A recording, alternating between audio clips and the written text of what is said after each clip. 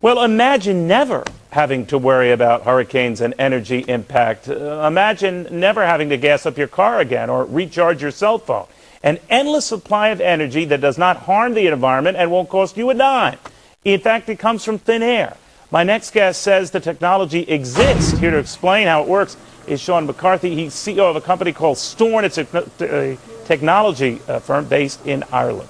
Good to have you, sir. Good evening. This almost sounds too good to be true. Now, I know you're a genius, but if you could explain it in layman's terms for me. What we've done is, about 3 years ago, we developed a way of constructing magnetic fields so that when you travel around the field, you suffer a net gain of energy. This energy, we have proven over the years, doesn't come from any other source. What that means in terms of a product is quite literally that, you know, if we deploy this as a replacement for your car engine, you'll never have to put gas into your car. We replace a battery in your cell phone, you'll never have to recharge your phone. But where is the energy coming from, Sean? Literally, there has never been an identifiable source for the energy. What this technology is doing is directly contradicting one of the basic laws of physics, the principle of the conservation of energy. So what we did last week is to issue a challenge to the world of science, to ask them to come and to test it and to let the public know that this technology exists. So, and they were impressed by what they saw. There's something about the magnetic images or presence that makes this work. My immediate reaction to that was, is there any hazard, danger, cancer-causing type vulnerability here, anything like that? No, I mean anything that has electrical energy in it generates a magnetic field. The kind of magnetic fields we're looking at here are very low level, and the technology itself is shielded, so there is no discernible magnetic field outside of the technology itself. Our key focus at the moment is to start a process of very in-depth validation from the scientific world, which will start later this year, and we expect the results of that to be released towards the end of next year. You realize if you're onto something, Sean, you've driven the automobile business out of business and a host of others that depend on battery and fuel juice. I don't see it. I think this is an opportunity. I mean, I think that one of the key issues that we face are polluting energy sources. This isn't going to put the automotive industry out of business, and quite the opposite. We see this as a huge opportunity for, you know, cleaner automobiles, for less toxic batteries. All right. You're a private concern right now. You're deliberately not doing this to raise money, just to increase professional recognition, by which you can later on get funding, right? Yeah, what we've said is because claims like this have obviously been made in the past, right. We've distinguished ourselves from other claimants by first of all saying, during this process we're not going to attempt to commercialize. This needs to be an honest review from the world of science. We will neither raise money nor license the technology until the world of science has fully acknowledged that the results, have published the results of their technology and shown this to work. Our key focus at this point is simply to allow the public to see that this technology is available. We'll look then at commercialization after that. All right, Sean McCarthy, thank you. Thank you. To another good idea, and imagine a machine that could power your house for free. Well, that's exactly what two Australian inventors claim they've developed. Using magnets and a battery, their new generator has been described as revolutionary, and foreign investors are lining up for a piece of the action. Chris Allen reports. So, John, this is the machine? Yes, this is it, Chris. What's it capable of? Well, it'll power a house. The machine will provide sufficient electricity to run a house and have power to burn. It sounds too good to be true, but inventor John Christie is convinced his machine will change the world. So, John, basically you're saying this machine can produce 5 times as much power as it consumes? Yes, it does. This one, exactly as we see it, it does. And in fact, it can produce more than that. Once kick-started from a battery, John and his partner Lou Britz say this prototype will run for years without stopping, generating 24 kilowatts of power a day. You don't get more revolutionary, I think. I mean, we're talking about something that has the capacity to change the way that the world produces its electric power. It has the capacity to change the way that cars are propelled. It can replace the combustion engine, in fact. John, these are big claims. Are you sure you can live up to them? We don't really need to live up to them, Chris. What the technology speaks for itself. I mean, a householder could buy one of these machines and install it in his garage and power his house forever without buying another kilowatt from a retailer. I mean, that's how serious it is. Steve Brassington is an independent electrical engineer. He's seen the machine and backs up everything John says. It's revolutionary. That's the only way to describe it. I think the technology, it's not bending physics, it's just using principles that I guess are commonly in use in power generation today in a different way. These guys have thought outside of the square. Basically, it's magnetic attraction and magnetic repulsion that provide the movement or the moment of the motor. Can you understand why some scientists are sceptical about it? There is no physicist or engineer who has looked at our motor or has looked at our figures who says it doesn't work. Lou is an electrician and John a businessman in Cairns in far north Queensland. The two unlikely inventors have been tinkering with their machine for 6 years. They've applied for an international patent and have been swamped by people wanting a piece of the action. These are the coils. We mentioned the coils don't get hot. Local businessman Alex Roma is one of the many offering money to help develop the generator. If it proves up to be what they say it is, it certainly would be something I'd invest in. John has also spoken to millionaire inventor George Lewin, the man who came up with the Triton workbench and who's now setting up a fund to stop Australian inventions going overseas. There's an opportunity here, I think, to share an invention with the world that is beyond anything that we've ever contemplated before. Since the 8th century, scientists have been trying to develop a machine with the power to change the world, able to produce a limitless supply of energy. Leonardo da Vinci declared it an impossibility. Others, including Johann Bessler in the 18th century, claimed success. They were dismissed as charlatans. But is the search at an end? Has the holy grail of science been discovered in this Dublin business park? The businessmen behind the claim say this test rig proves their theory. As it turns, it's making more energy than it's using.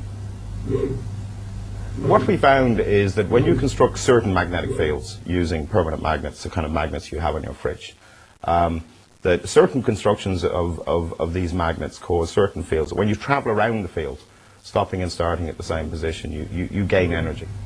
The trained engineer who set up Stiorn says the results were found by accident 3 years ago.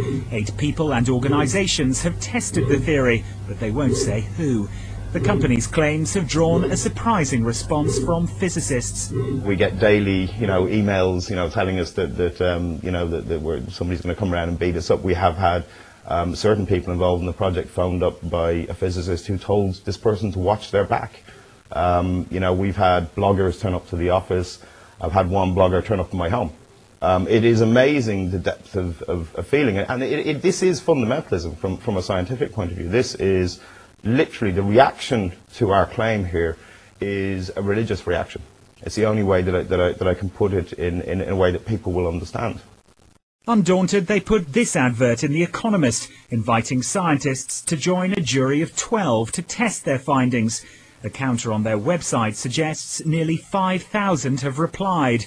Stiorn will fund the research as long as the scientists agree to publish their results. We would like them to be as widespread as possible, ideally geographically, but it's very important that they are the best people in the field. There's no value in us doing this and then ending up with a jury that we can be told, well, actually they're not the most qualified people. So we have to get the most qualified people we can get. Otherwise it won't hold water. But why are so many so sceptical? Because it challenges the very foundations of physics. There are 2 fundamental laws that we consider in thermodynamics, the laws of thermodynamics. And the first law says that you cannot create or destroy energy. And you can only convert it from one form to another. And the second law of thermodynamics says if you put energy into a system, you can't get all of that energy out.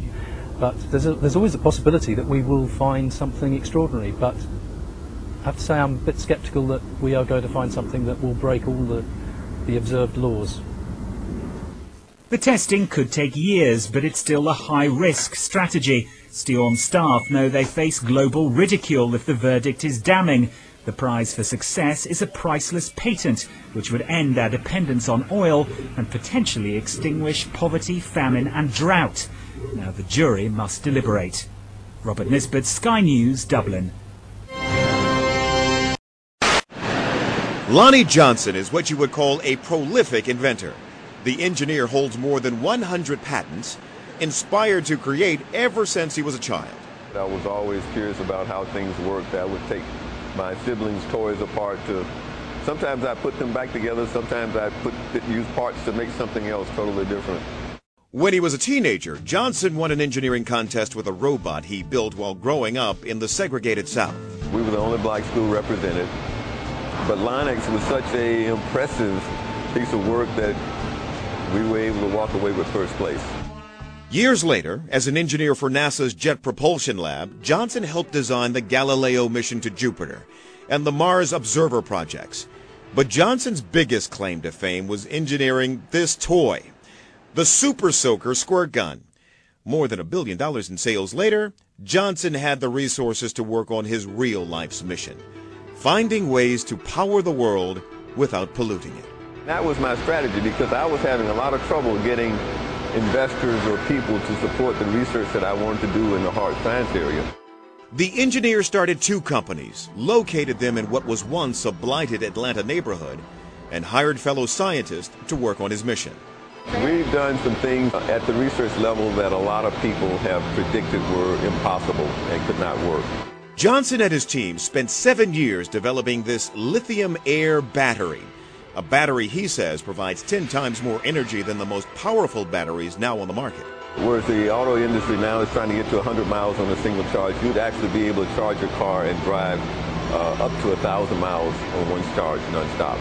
So that would eliminate the reservation that a lot of people have about electric cars. Johnson has tested the battery's ability in the lab time and again. But in order to get the battery to work in an electric car, it needs to be larger. And scaling it up takes big money. We could actually put it in a car and drive a car, I'd say 12 to 18 months if we had adequate funding. But Johnson says companies with far more resources are starting to catch up. Now we've got large entities like the National Laboratories and the IBM and others who have very deep pockets are starting to focus on this technology. So we've got to run faster to stay ahead.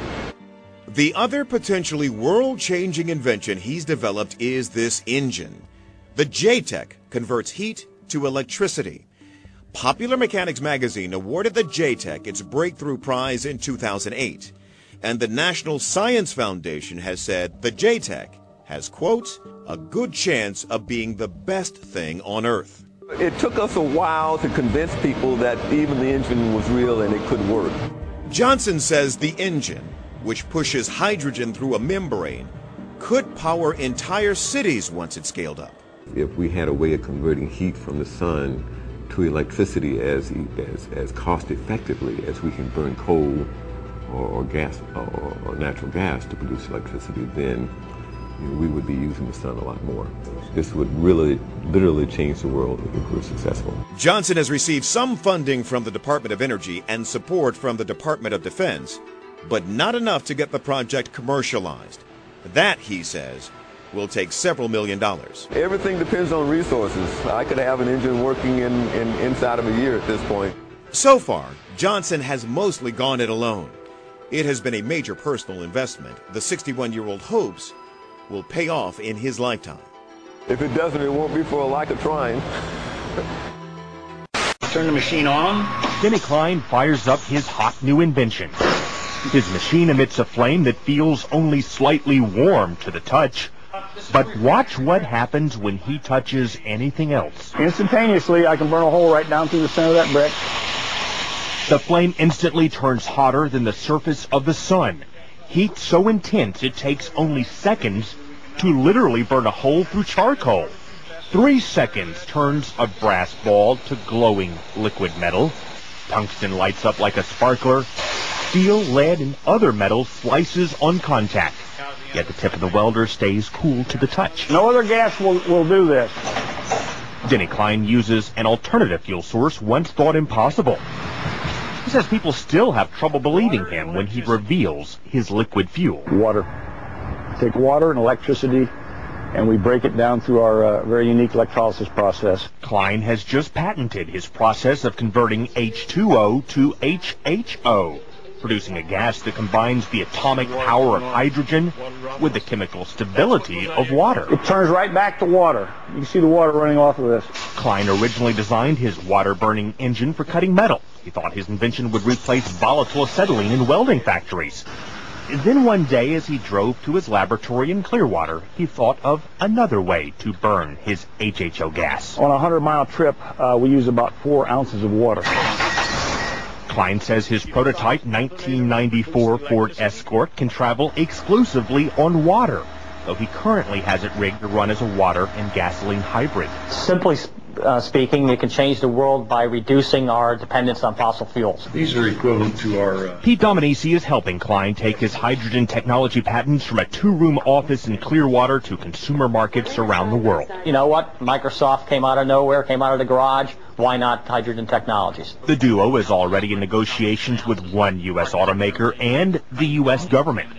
Their plans have grown from basic welding with water to powering the entire world from the safest and cleanest fuel on Earth. Craig Patrick, Fox News. Members of Congress recently invited Denny Klein to Washington to demonstrate his technology. Now his company is currently developing a Hummer for the U.S. military that can run on both water and gasoline. So far, his water-powered engines have passed all performance safety inspections, so all systems appear to be go right now, and gives new meaning to the term running water. You just have to hope that water prices don't go up like the gas.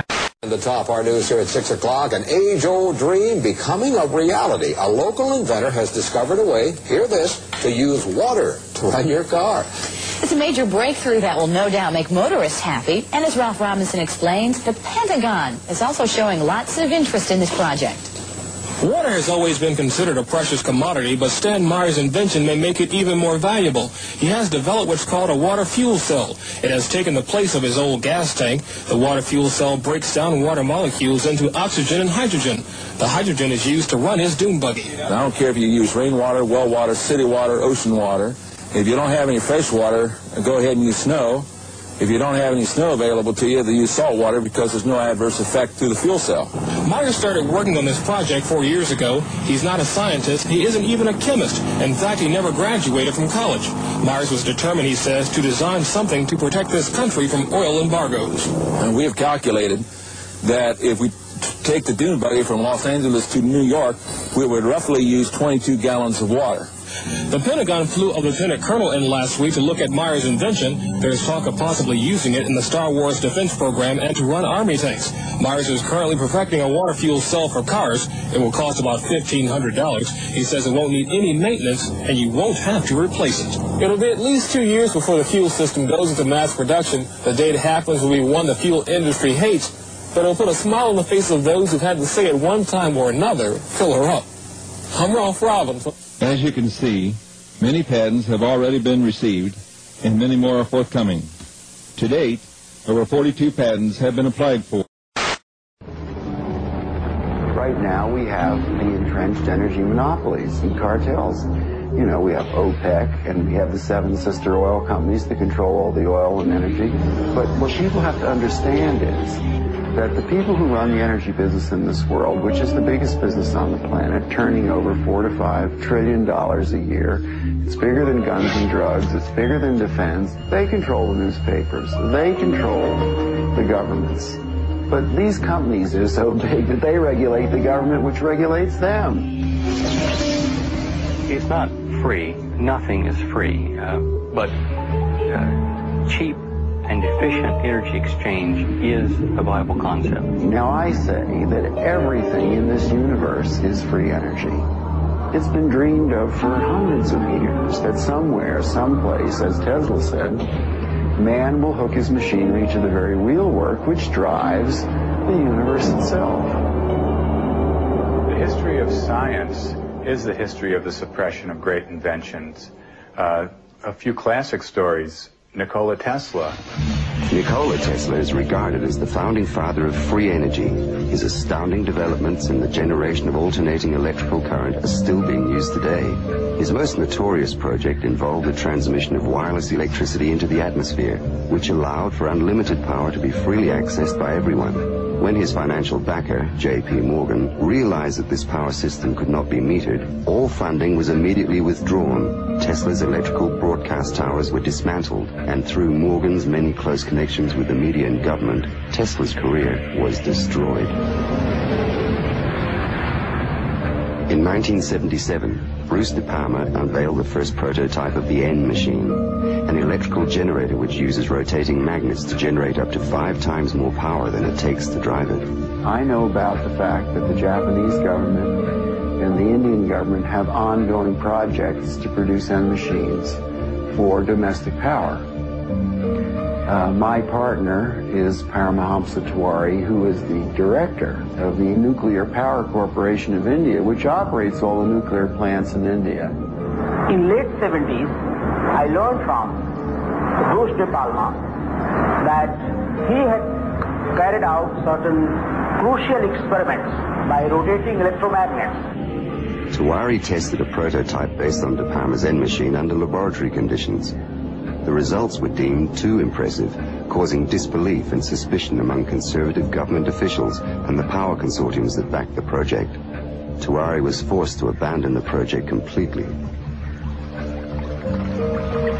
It's a major breakthrough that will no doubt make motorists happy, and as Ralph Robinson explains, the Pentagon is also showing lots of interest in this project. U.S. inventor Stan Myers released his water-powered car engine in 1988. The Pentagon flew a lieutenant colonel in last week to look at Myers' invention. There's talk of possibly using it in the Star Wars defense program and to run Army tanks. Myers found it virtually impossible to secure financial backing after certain Pentagon officials paid him a visit. A number of similar inventions were developed and tested all around the world. My best friend was killed over this matter. There's a chap here, about 10 minutes away from here, driving. He has been running his car on water since 1986 with the government's permission, provided that he keeps his mouth shut. And with regular intervals, using his own words, they keep warning him to keep his mouth shut. One of our colleagues who have been running car on the water for the 10-year period now, he reckons that it's 26 times more powerful than petrol.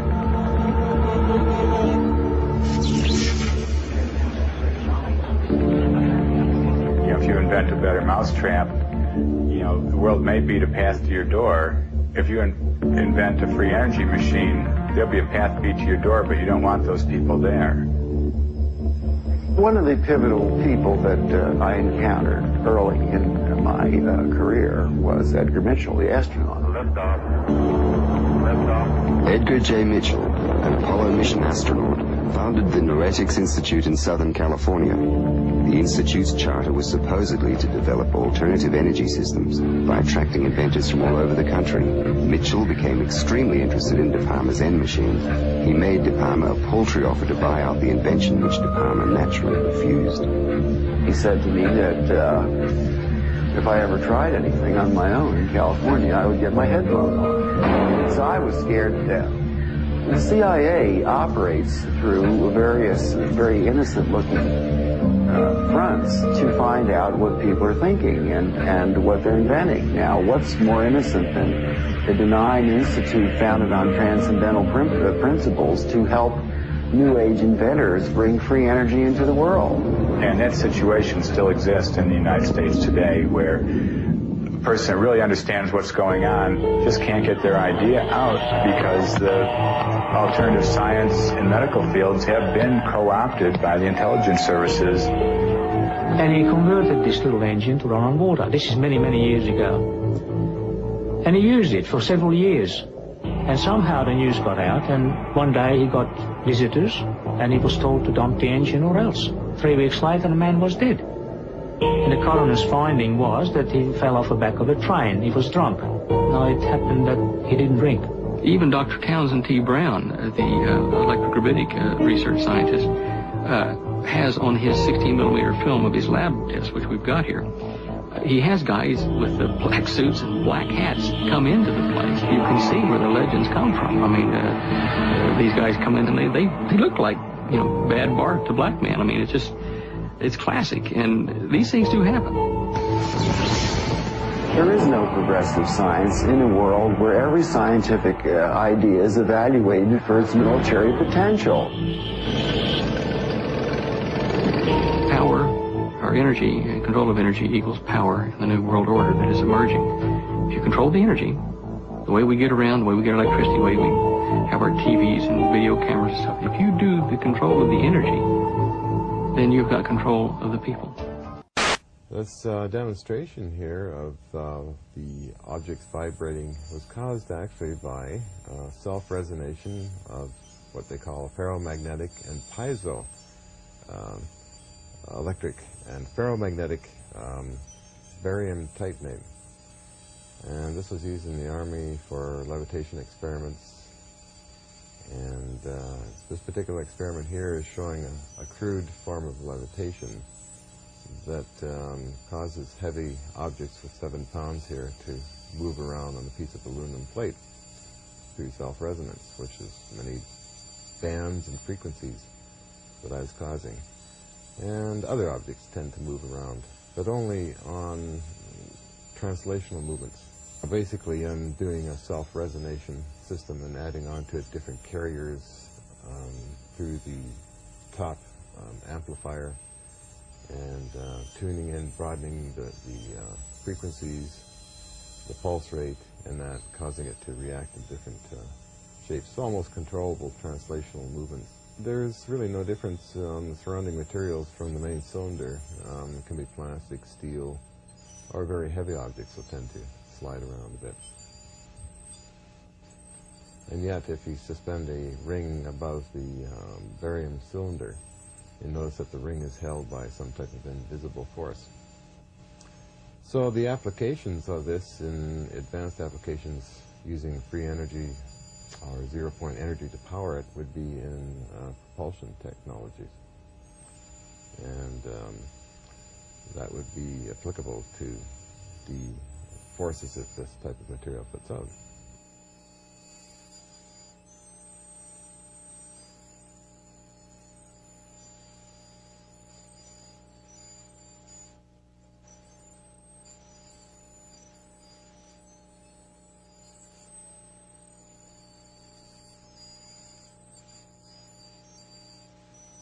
The objects you're seeing moving there is a form of levitation by translational movement, meaning that the objects become lighter and can float around. The heaviest being the barium cylinder that you see there with the 2 wires coming out of it. Tends to slide around on 7 pounds of its own weight.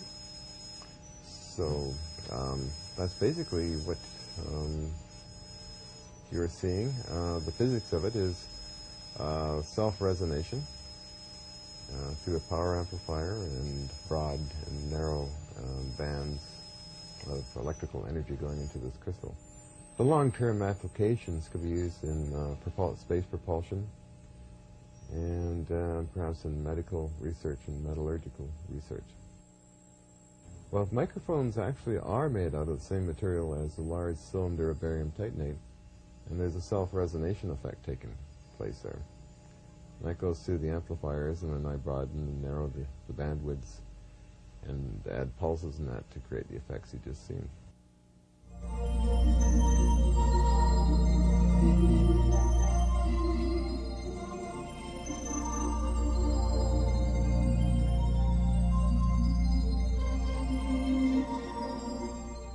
Using common minerals, I'm able to capture the jitter of the zero-point energy that's the hot talk of many physicists around the world.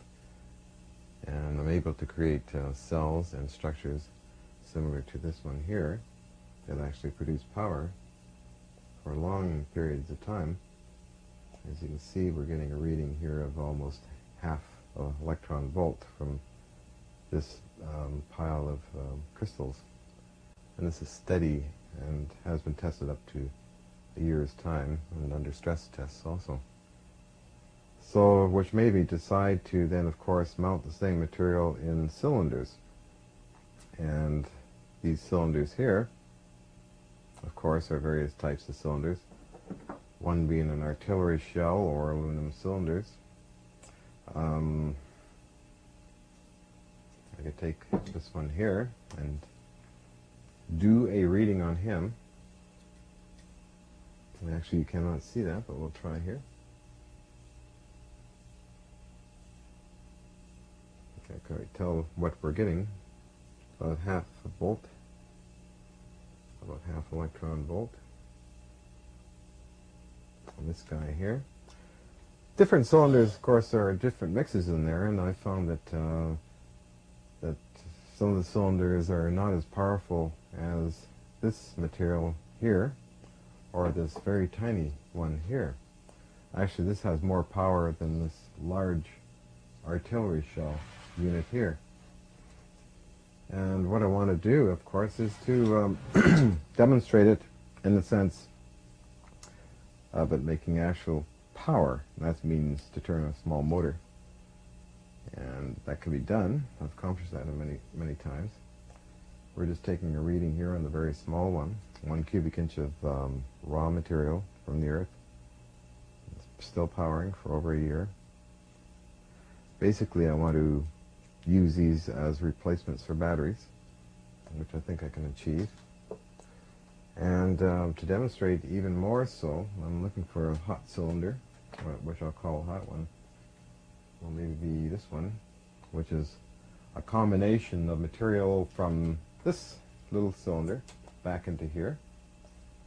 Instead, actually, well, we can take a voltometer reading on him and see if he's up to par. We get 1.635 electron volts, so I think that he's lively enough to power this little motor.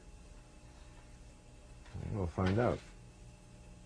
So I'm holding this motor here. I attach a lead to the base. Get him out of the way. Okay, I'm attaching this to the base here.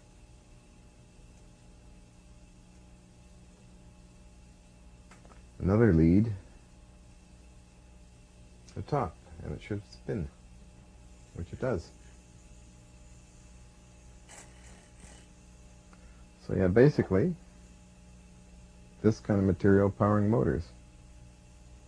Of course, it's a very small motor at this time, but scaled up in larger amounts of material, can power up to several horsepower if needed.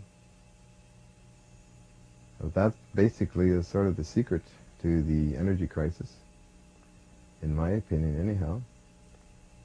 It's using ordinary materials, non-toxic, that will interface with zero-point energy in space and time.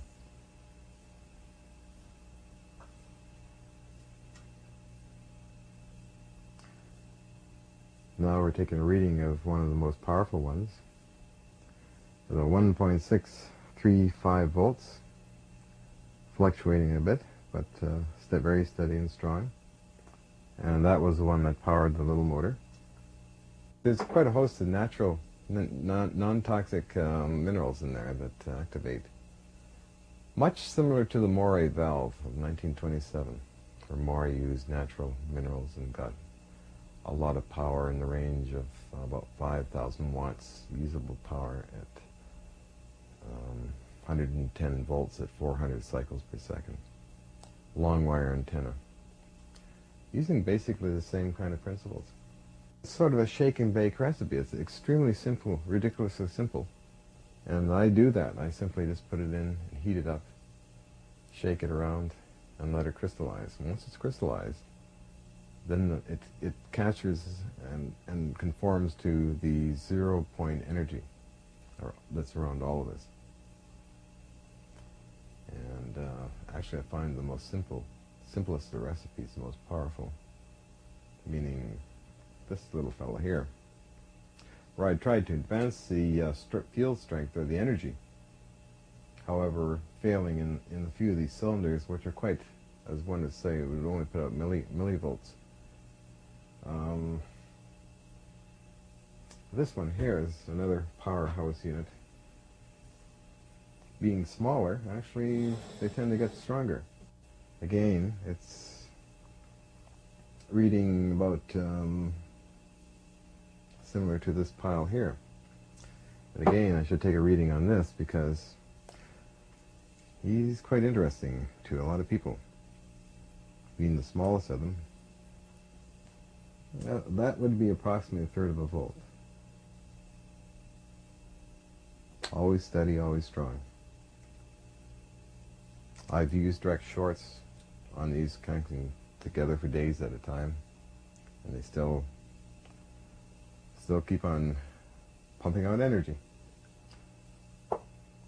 Some explanations, of course, can be found in solid-state physics in the old ham radio magazines when transistors were first coming out, and that will help the viewer to see some of the technology in those days, and for the future can see also the possibilities of what they call a space charge and junction barrier type of technologies in crystals. The interesting aspect of this technology is that these cells, crystalline cells, can be put in series and parallel to add up voltage and also add up amperage. So theoretically, if you had a room or a refrigerator full of them, you could power a lot of different types of appliances. You can have 110 volts if you wish, if you had them all in series, and then parallel for the amps. That's well, also they cooperate with one another, going in series and parallel. This makes them quite practical. Plus, they're very cheap to make, and they are basically from just nature's own raw minerals.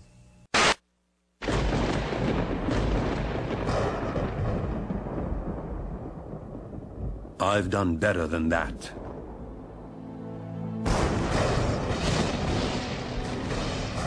You'd think you'd know his name. Every time you switch on a light or turn on your radio, his contributions are as far-reaching as those of Albert Einstein, Isaac Newton, or even his nemesis, Tom Edison.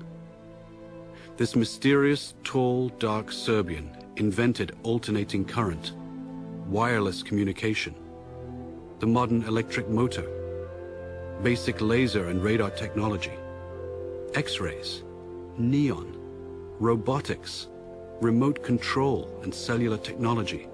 Tesla was on a mission dedicated to unlocking the secrets of nature, his greatest obsession. He left little time for relationships or business. Nikola was exceedingly vulnerable in this regard. Wall Street monster J.P. Morgan was always lurking in the background, salivating over Tesla's patents. He wanted total control of the new power industry and would even crash Wall Street in order to shake out the competition. J.P. Morgan towered above all the Wall Street people like Samson over the Philistines. There were repercussions.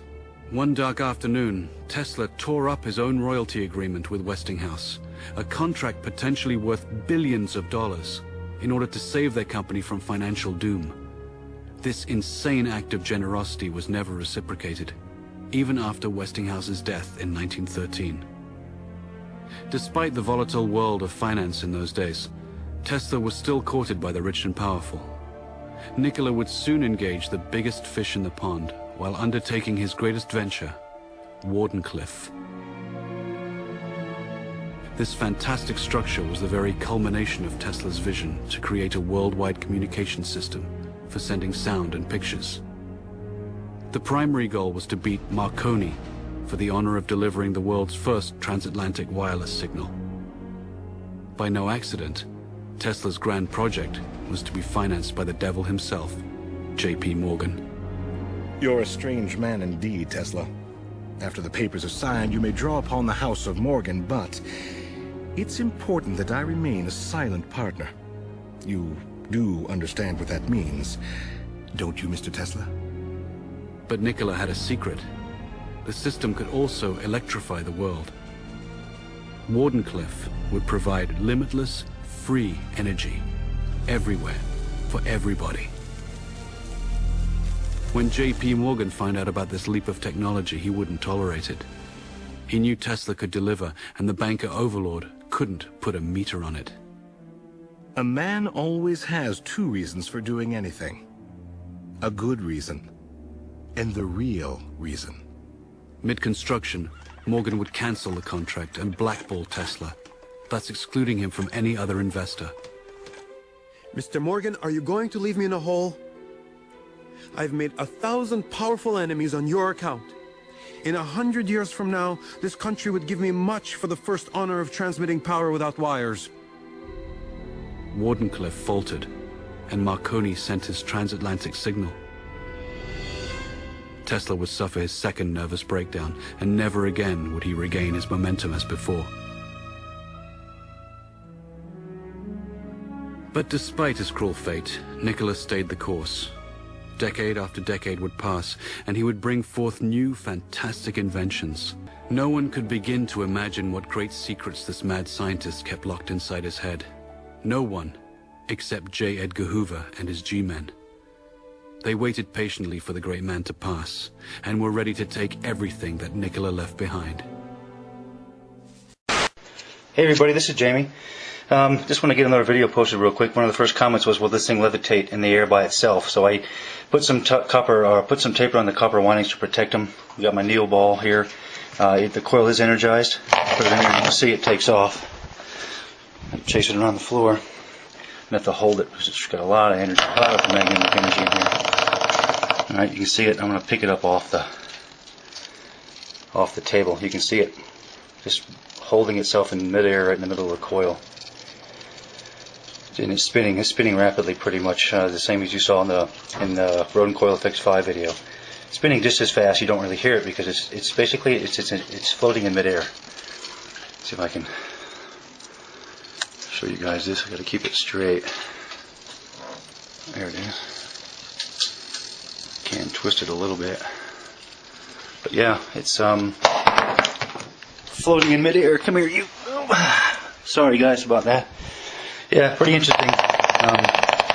I've never seen any kind of effect like this before in any of my other coils. This is a Rodent 360 coil, so there's a considerable amount of magnetic field. It's somehow defying gravity. I guess that ball is I don't know. It's definitely levitating in the middle of the coil all by itself. There's nothing holding it up except the magnetic field, and it is spinning quite nicely, as you can see.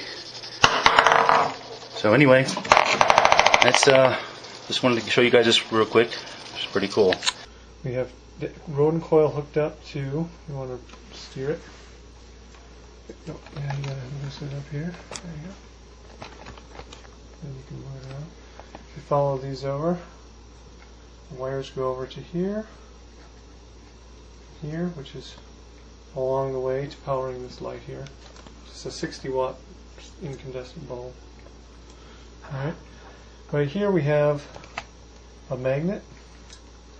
The magnet is magnetized. This is a standard same size magnet, but it's magnetized from one end to the other. The other one here is magnetized through the center. So we cut it in half right here so you can see the side pointing to the black is north and the other side is south. Doesn't really matter, but what happens when you hook the coil? Now when we hook up the coil, we're generating a magnetic field of magnetic vortex in here, and what that does is create spin. If you can see it or not.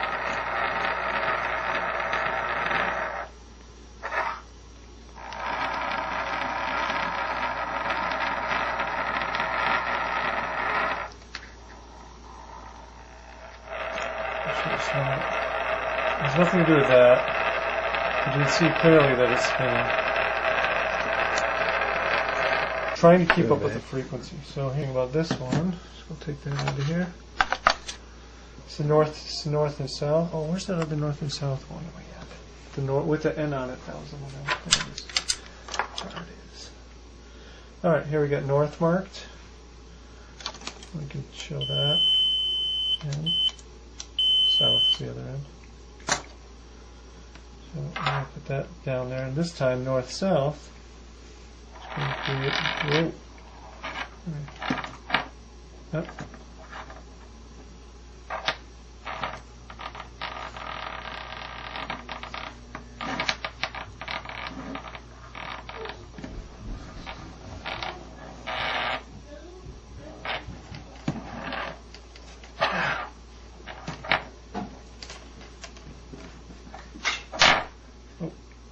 So we'll just try to get it to... I don't know if you can see it or not.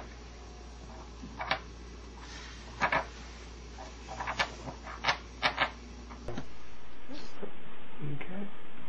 So let's try again. Whoa.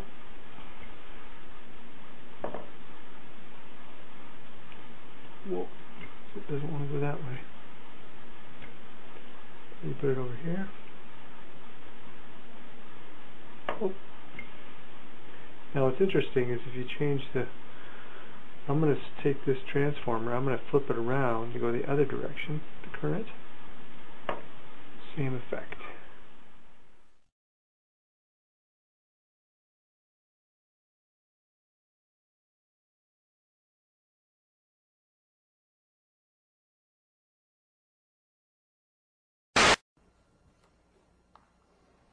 Now I want to entertain you for the last 6 minutes with something amazing, something that is truly amazing. And it is a form of a battery that is mind-boggling. And the battery is right here on my left, on your right. It is a battery that produces an enormous potential difference. 10, 20 kilovolts. You see a schematic here on the transparency. You have a bucket of water here on the top, and you have glass, and the bucket of water is hiding behind here. It's not that because we hide it from you, but that's the best place to be. And you see plastic tubing coming down, and the water can run out on the right, and it can run out on the left. It runs out here. There is some paint can, no top and no bottom. And you see this paint can here. It's completely open. There's a letter A. And there's another paint can on the right. There's a letter B. It's a conducting can. This is also a conducting can. And this water runs into another conducting trash can. And this water also runs into a conducting trash can. And now comes a key point. That this conductor here, A, is connected through a conducting wire with C, and the conductor B, the paint can, is connected with a conducting wire to this trash can D. You let the water run for a while, and you will see between these 2 points here, sparks. Even when the points are as far apart as, say, 5 millimeters, when you're talking about at least a potential difference of something like 10, 15,000 volts, you will see the sparks. And you wait, see another spark. And you wait, and you see another spark. So this is a power supply. And there must be energy coming from somewhere. And so problem 4.1, which you haven't seen yet on your fourth assignment, is asking you how this works. I will demonstrate it today, and I will come back to it later. The way it works is actually quite subtle, but I want you to think about it. It's a remarkable battery, a remarkable power supply. As the water starts running, I want to draw your attention to the fact that you can almost anticipate when the spark occurs. Because the water, at the very last, is beginning to spread. It doesn't come out anymore just like a narrow cylinder, but it begins to spread. And then comes the spark. And then it goes back to running normally, and then slowly in time it will spread, and then comes the spark. So let us get it going. You have some light here. Marcos and Bill spent a lot of time getting this going. Marcos, do I have all my lights the way you want them? You're happy with that. There you see the two balls, which are really here. And let's first look at the sparks. So I will start the water running now.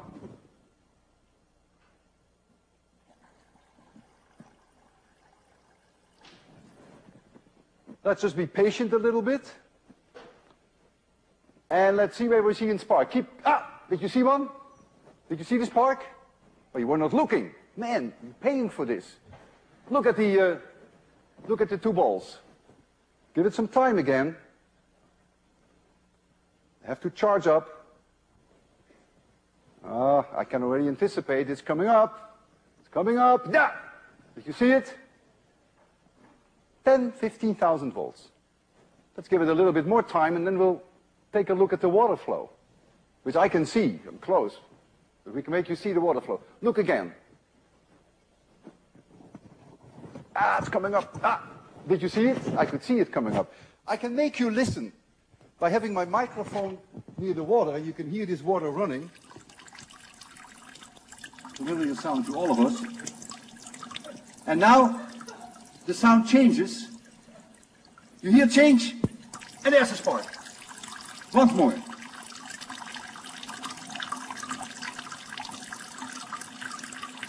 Just running. Spreading. Coming up. Yeah! Amazing, isn't it? I can make you see this water. Just stay there. We have 1.5 minutes left. So now you can see the water. You happy with the light, Marcos? You can improve on it. So look at the water. It was just spreading already. You can't see the spark and the water at the same time. See, the water is running now normally. It's going to spread slowly. I will tell you when I see the spark here, but it's already, I can almost predict when it happens. The water is spreading now. Coming up shortly. Yeah, I saw the spark. And you immediately see the water go like this. I want you to think about it and explain this. This is one of the most remarkable things I've ever seen in my life.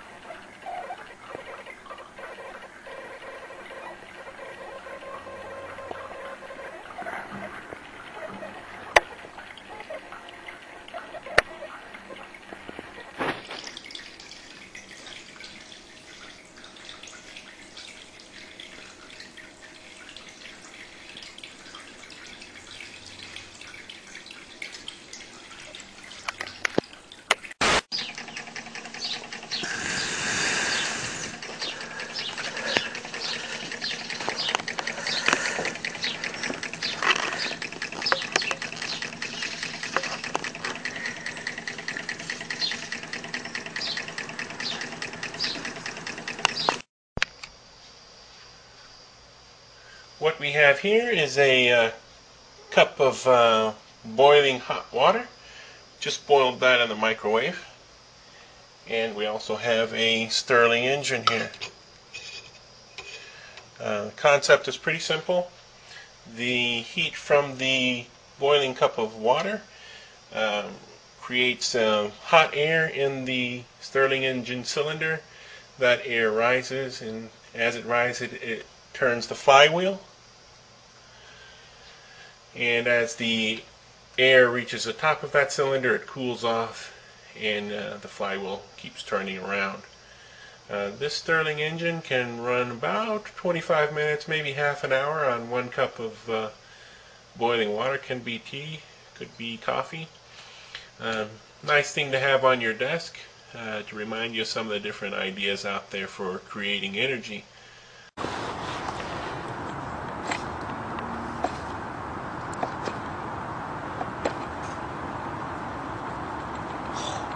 All right, starting.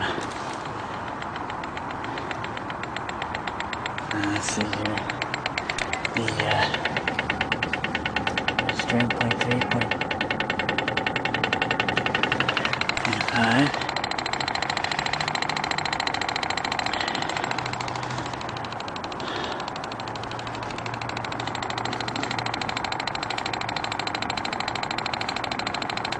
What reading do you have? 0.6.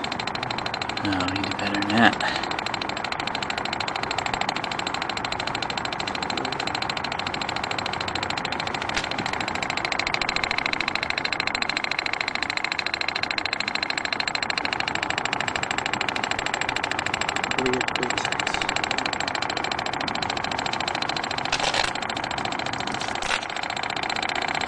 Oh, 8.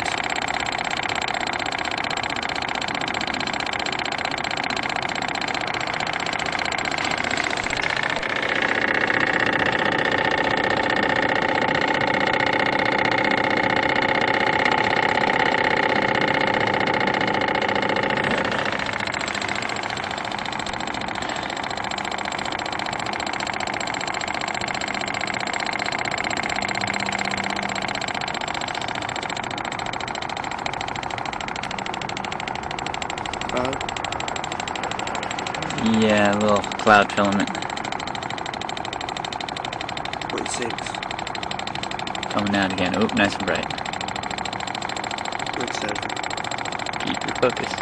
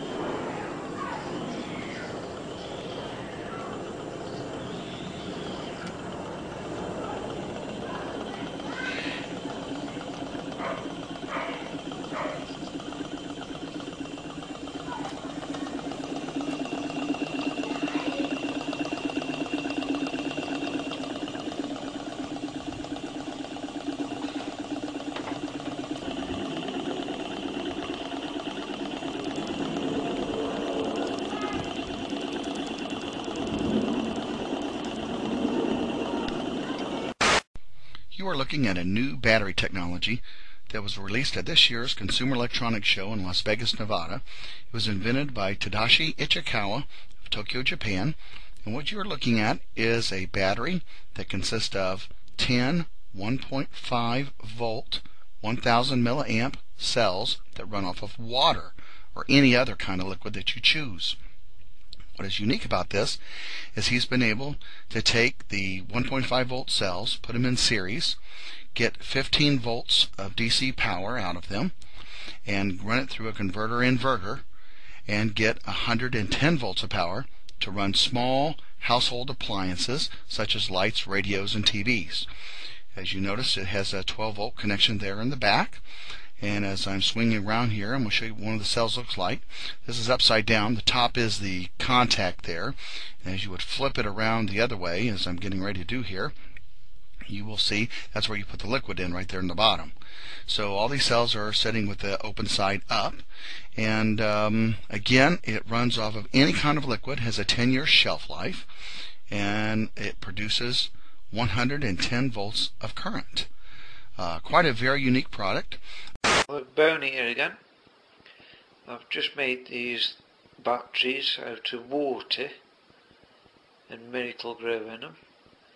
I've done the copper and zinc arrangement. I've done it a little bit different, if you can see. Obviously you've got copper on the right, zinc on the left, bolting them together with a bolt. Right. There's actually two batteries here. There's 14 pots there. That's producing around about 13 volts nearly. And then there's another row, same again, about 13 volts nearly. And I've wired them both in series so they're giving exactly here, you can see the meter, 12.97 volts altogether, but the amperage should be quite high on this. Right, I mean, this is my 1 watt LED bulb, which you've seen before. It's not lit at the moment. Right, this is just one bank of batteries. This is. There we are. You can see it lit up. Right. Now the voltmeter's just dropped down a little bit. Should drop down a bit more than that really. Right. So that's lit. Right, I'm going to connect the other bank of batteries now. Or should I say the other bank of pots.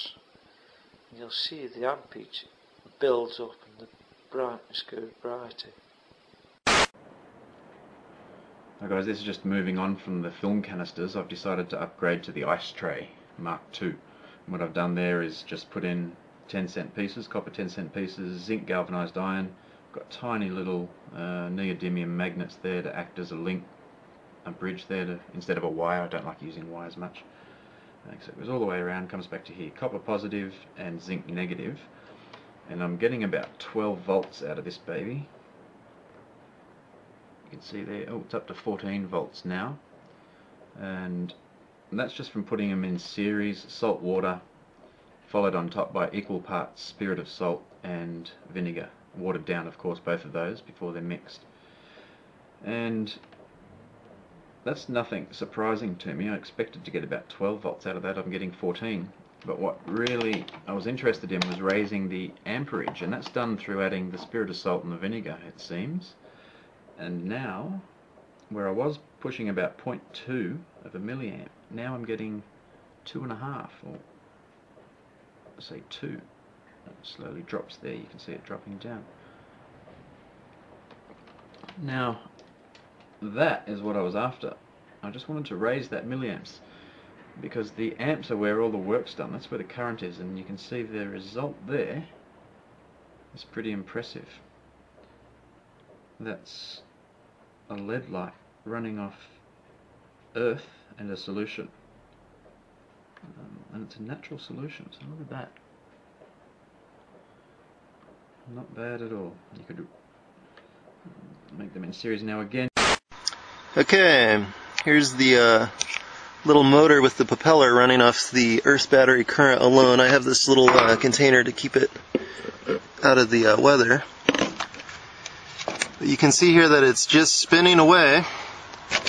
It's pretty cool because I don't have a capacitor or anything hooked up to it. I've got the negative wire runs up here and it comes over here, and I've got it going down to the ground here, and I've got my magnesium ribbon running up that ditch that you see right there. I don't know if you can see, it's just 2-3 inches under the soil. But yeah, that runs up over to here, and that forms the negative connection. And my positive line runs across here. I have them going into the ground set at 24 feet apart. But my positive goes into the ground here. You can see the copper pipe here, and attached to that copper pipe I've run right now about 12 feet of copper wire, and that really jumped my milliamps up. I'm now at 21 milliamps. I'm going to go ahead and extend that copper wire and see if I can't get up around 50 milliamps or higher, and maybe extend the magnesium ribbon as well. It'd be interesting to see how many milliamps we can get up to with this thing. But yeah, it's really cool. I never would have thought I would see a small electric motor running with just 2 wires going into the ground. Incredibly simple. It's been running all day. I'll just let it keep running and keep experimenting. This is really awesome stuff. Talk to you later. Bye. Okay, I just wanted to give a quick update showing an experiment that I've had running for the last couple weeks. What I have here is a carbon rod. I've got a wire here just to make a connection on this end. I have, on top of that carbon rod, I put a layer of cotton. I then wrap magnesium ribbon over that. And finally, I wrap that in masking tape. Now what's interesting about this, I never put these rods in the ground or in water. The only electrolyte I have working here is the air and the air humidity. So this little thing has just been lighting this LED continuously. It has not gotten dim in any way. I'm pretty excited about it. This ought to last a really, really long time considering air is functioning as the electrolyte. It's great because it's the first time I've built something like this and not had to put it in the water or in the ground or something. So I plan on pursuing this a lot further. Okay, here's an update on my air batteries. I've continued to improve these. I've made a few changes to them. I will make a how to make the Laser Saber air battery video shortly with my latest improvements. But I've been testing this single air battery for the last 3 days. I've not put it in any water during that time. And it has been running this motor continuously for 3 days now without having to add any additional water or anything else. So I'm really excited about that. It's really nice not to have to wet these down. So all this is an air battery, a soft iron core with a copper wire coil around that, and a reed switch. And like I say, it's been going for 3 days. With the success of that, I decided to try a 3-cell configuration, which I have here. I have it running through a Joule Thief and connected directly from that Joule Thief to a compact fluorescent bulb. So quite exciting. I am really, really excited about these air batteries. Okay, unfortunately I lost all the video clips from the assembly of these air batteries, but there's really nothing to them, so I'm just going to use this light here that they're powering to illustrate how they're made. This is a 3-inch by 10-inch carbon rod, and what I've done is I've put a layer between the carbon rod and the magnesium ribbon. That layer in these batteries is just paper towel, just household paper towel. 1 layer thickness. It wraps around the carbon rod. I put masking tape in a couple places to hold it, and then I start wrapping on my magnesium ribbon. Now it's important to make sure the magnesium ribbon never overlaps on itself. You want about an 1/8 inch gap between each line. If it touches itself, you won't get as much current out of your air battery. Terminal, I've drilled into the center of the carbon rod and put a copper wire there to connect my positive terminal. Now these will run like my magnetic motor and stuff just straight off without doing anything to them, but I've figured out a way to really activate these. What you do is you mix salt into water, boil the salt into some water, and do an application on the paper towel of that. And that will really bring out the power in these cells. It doesn't seem to destroy the magnesium ribbon at any rapid rate at all that I've noticed. At the Sequoia Symposium gatherings, I learned of inventors who claimed they were using the torus dynamic as the basis for devices that generated energy without combustion. This revolutionary development, accessing what's sometimes called zero point or radiant or free energy, is now being called most simply new energy technology. Given that so much of the suffering in our world is the result of lack of access to energy, I realized that free, unlimited, clean energy would be one of the greatest breakthroughs in history. It could not just improve, but actually transform the quality of life on this planet.